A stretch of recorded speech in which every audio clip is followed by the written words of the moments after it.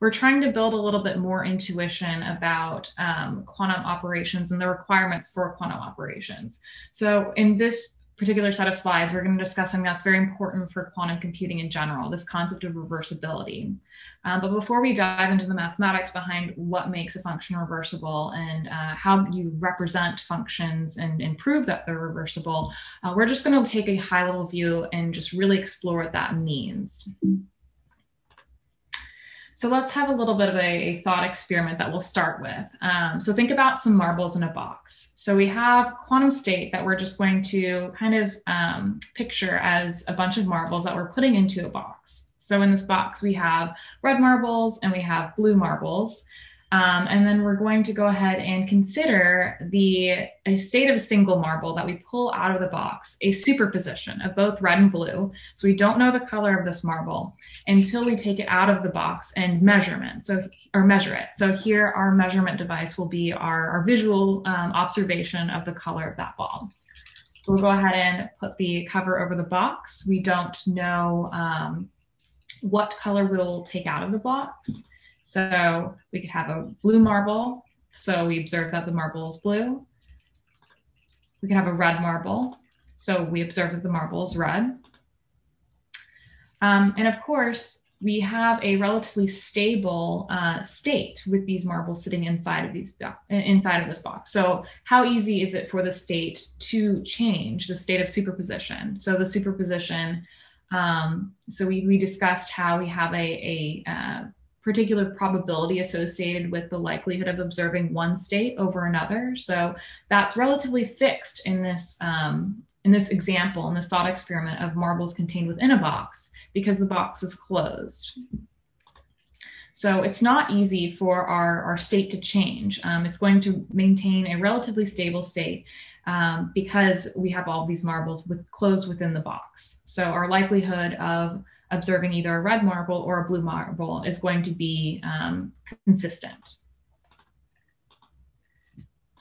So let's think about another situation with the same type of experiment where we have marbles in a box, but this time we have a hole appear at the bottom of the box. So some marbles fall out. We don't exactly know what. And if we were to view this as a system where we couldn't observe the inner components, we wouldn't know what changed necessarily about our system. So if we go back to the case here, where we have our enclosed box, if the hole appeared within the box, we wouldn't know how our probabilities shifted.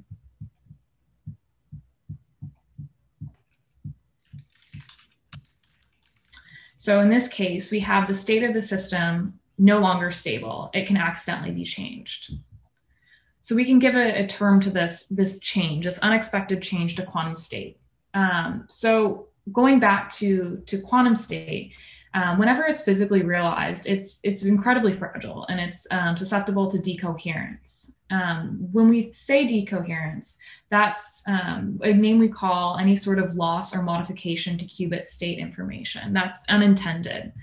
And that's caused by the quantum state interacting with its surroundings, whether that be in its environment or with other qubits in a way that we don't want it to. So an example of that, of decoherence, would be loss of information through heat dissipation. So decoherence is caused by this interaction, and it can vary in severity. So the interaction could be small to just cause a little bit of a difference in the state of the system, or it could be a large change in the state. So for example, a decoherence can cause a state of Ket1 to convert into a state of Ket0, or it can cause a superposition state created by the Hadamard operation, our H gate, to change from the positive superposition to one where we have this negative phase associated with it. Or decoherence can cause a superposition state to kind of move more towards a Ket1 or a Ket0. So these are just some examples. This is a non-all-inclusive list. The severity of decoherence can vary in intensity, and that intensity can collect over time over the course of an algorithm, and that determines on how easy or how difficult it is to correct. So we want to take quantum operations and make sure that whenever they transform quantum state, they do so in a lossless manner. We don't want any information lost by this information transformation. So we have introduced this new requirement for quantum computations. Quantum computations have to be reversible. So we introduced this new concept called reversibility that's very important for quantum computations. And what does that mean exactly? It means that qubit information shouldn't be lost when transformed by an operation. So we don't want any sort of decoherence. We don't want to have our superimposed state somehow evolve into a mysterious state that we no longer know. So prior to measurement, any quantum operation, and we've learned that our quantum operations can be represented by a matrix U, they are reversible. So that means that we can recover our input using an output and the inverse of our function. So we can indicate the inverse of our function like this. So we have U -1. So this is notation that's pretty common in linear algebra whenever you're referring to an inverse of a matrix. We won't worry about the mathematics for now, but just keep in mind that when we're talking about a matrix U, this symbol is used to represent its inverse. So for example, if we have a quantum state, so we'll have this quantum state psi 0. If it's transformed by our quantum information or our quantum gate U, we're going to get the state psi 1. So if we get this transformation, we should be able to take this inverse, apply it to psi 1, and recover our original input, our psi 0. So let's go back and think about some of our gates that we've learned about in lecture already. So consider the NOT operation and the swap operation. Are these reversible? So here, once again, we have our NOT operation. In this example, we are transforming a 0 state, so ket 0 to a ket 1 state. And then here we have our swap operation. We have a ket 1 and ket 0 entering in the input terminals of the swap gate. And we see how the information is swapped between those qubits as it passes through the gate. So now we have a 1 on top and a 0 on bottom. So let's see what happens if we take that output and send it back into the input of that NOT operation. So we have ket 1 passing through the NOT operation, we get a ket 0. If we have a 0, 1 passing through the swap gate, we get a 1, 0. So yes, not only are these gates reversible, you can use the gate themselves in order to invert their output to recover the input. So we took that output, put it directly through the gate once again, and we're able to recover our original input. And that was the same for both the NOT gate and the swap operation. How about CNOT? Is a CNOT gate reversible? Well, we can look at our CNOT operation. So first, let's just consider this as our all of our input combinations when we look at our basis state. So we have 0, 0, we have 0, 1, we have 1, 0, and 1, 1.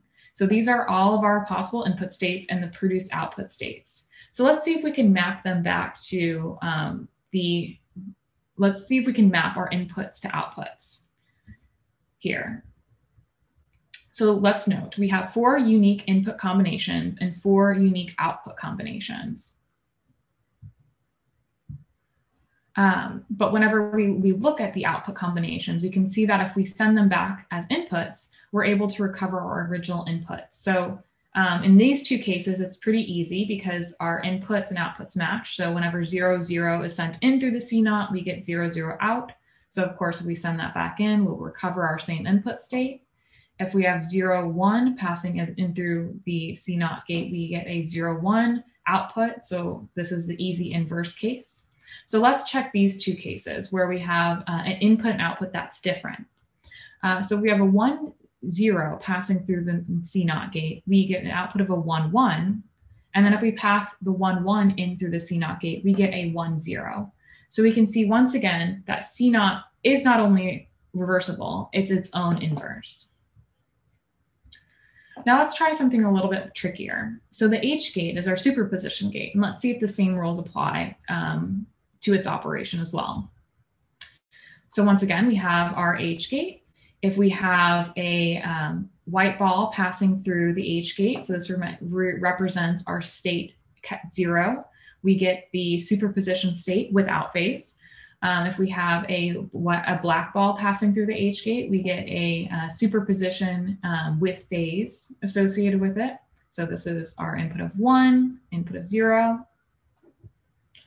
And if we pass those outputs back through the input of our H gate, so passing in a positive or a superposition state without any sort of phase aspect associated with it, we are able to get a white ball pass through the output of the H gate.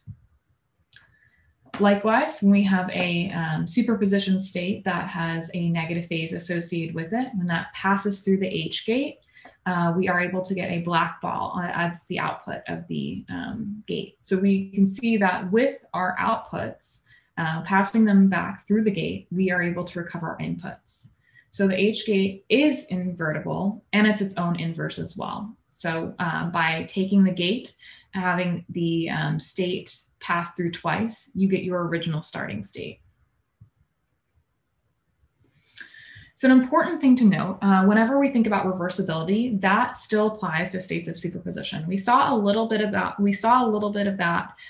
we were looking at the H gate, but let's think about that in a more general manner. So whenever we have a NOT gate, if we have a superimposed state with phase associated with it, we can see that we pass it through the NOT gate, and we still see that inverting nature of recovering our original input state when we pass through the state, when we pass the state through the NOT gate twice. So let's look at that in more general terms. So here is our even superposition state with phase, and we're just going to look at some arbitrary superpositions. So if we pass alpha or A ket 0 plus B ket 1 into the NOT gate, that's going to result in a state of B ket 0 plus alpha ket 1. So those probability amplitudes associated with our quantum state are going to be exchanged because of the NOT gate. So that's the NOT gate's functionality on display right there. So if we take that output that we produced from the NOT gate and pass it back through the NOT operation, so beta or B ket 0 plus A ket 1, we'll see that exchange of information once again in the form of those probability amplitudes changing or being exchanged and recovering that original input state. So we can see that once again, we're able to recover our original input by applying the NOT gate twice. Okay, great. So reversibility is a requirement for quantum computation, but this is pretty unique. It's one of the things that kind of makes quantum computation a little bit different from classical computation because classical computation is not inherently reversible.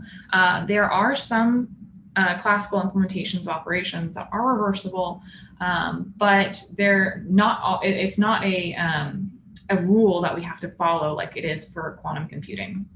So let's think of a couple examples. So the classical NOT gate, that is basically equivalent to our NOT gate that we use in quantum computing, the classical NOT gate. That's reversible, but other operations are not reversible. So let's look at an example. So here we're going to look at the logical AND operation. And as a little refresher, the classical AND operation has two inputs and a single output. And the output is 1 is achieved if and only if both inputs are equal to 1. So let's look at that with in symbolic form with our information encoded as black and white balls. So here, if we have two inputs of 0 and 0 passing through an AND gate, 0 and 0 is going to result in 0. So if you have 0 and 1 passing through our AND gate, 0 and 1 will also result in a 0. 0 and 1 results in a 0 as well. So if either of these inputs have a 0 associated with them, we end up with a 0. And then finally, our unique case where we have 1 and 1 enter in the AND gate to produce a output of 1. So this is a visualization, kind of a little showing the information in the truth table associated with the AND gate, that the output is going to be 1 if and only if both inputs are equal to 1. So we said that a lot of classical gates are not reversible. Let's confirm this with the AND gate. So is AND reversible? Well, we just discussed how if we have an output or an input of 1 and 1, we get a output of 1. But in all other cases, we get an output of 0. So this makes it a little ambiguous. There's really only one case where we can guarantee and with 100% certainty that we know the inputs. So to answer the question, the logical AND operation from classical computing is not reversible because in these three cases specifically, we are not able to generate the inputs from the output. So let's look at that in a little bit more depth. So if we have 1 and 1, we know that our output is going to be 1. But if our output is 0, we don't know for certainty what exactly these two inputs are going to be. It could be a 0 and 0. It could be a 0 and 1. We know that one of these inputs will be white because that is the other three options we have for inputs for our AND operation. But we can't tell for certainty which one is or if they're both white. So to be reversible, there's a couple of rules we have to follow for those functions. So let's kind of take some observations that we made from the previous examples when we looked at NOT, when we looked at CNOT, when we looked at the H gate. For a gate to be reversible, or for an operation to be reversible, we need to make sure that all outputs have unique combinations. And there has to be at least as many outputs as inputs. So what is reversible? Reversible operations must have an equal number of inputs and outputs, but that's not strictly the only guideline we have to follow. So here, we're starting off with our AND operation, or we're starting off with the operation with a single input, so we're passing through the top argument. And then we're passing through this bottom argument as well. And even though we have matching numbers of inputs and outputs, we don't have a truly reversible function here because we have the case where we have two sets of outputs, so here and here, that are identical. So this would not be an example of a reversible function. So as we saw, or to kind of summarize, we have three choices that have a white ball as a second output. So we tried to follow this step to make a reversible function, but we don't quite have one, since even though we have inputs that are all unique, we have two cases where the outputs match. So in the next video, we're going to talk about, or in the next lecture, we're going to talk about techniques that we'll use to make functions that are not inherently reversible.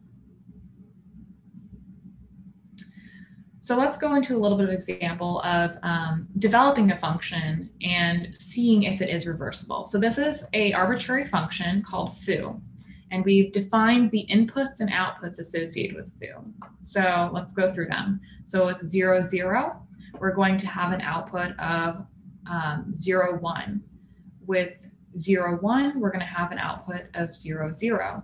With 1, 0, we're going to have an output of 1, 1. And with 1, 1, we're going to have an output of 1, 0.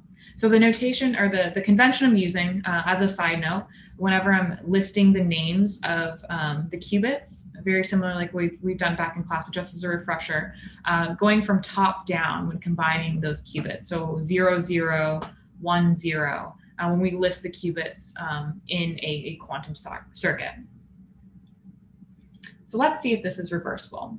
So first test that we have to kind of, it is a good indicator. The first test that we have to see if it may be reversible is to check the inputs and outputs. And are there the same number of inputs and outputs, and are they unique? So we have 4 unique input combinations. So 1, 2, 3, 4. We have 2 inputs in each of them, 2 outputs in all of them, and then we also have 4 unique output combinations. So far we're following the rules that indicate that this function may be reversible. So let's try out a little bit more, or let's investigate a little bit further to see if this function foo is truly reversible. So given an output, can we regenerate that input? So our output, 1, 0. If we send that back into foo, we get 0, 1.